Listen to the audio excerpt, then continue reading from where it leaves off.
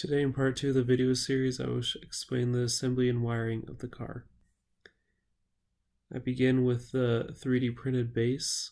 The front and back have already been attached, and I show the assembly of the servo motor, and where it's attached it can steer the wheels right to left, and they can move freely.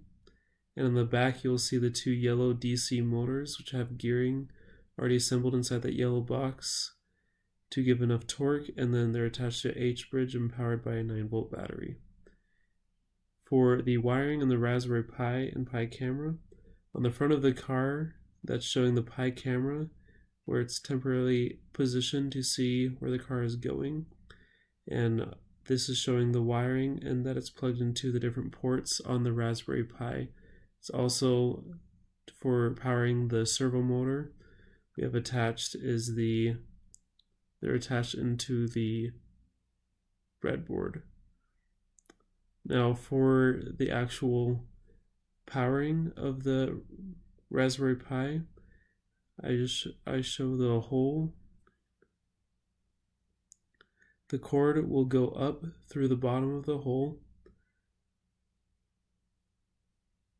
Then from there it can plug into the Raspberry Pi power port.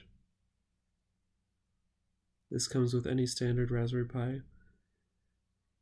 The bottom of the car, I have attached a USB power charger, which will then power my Raspberry Pi, which can be plugged into at the bottom.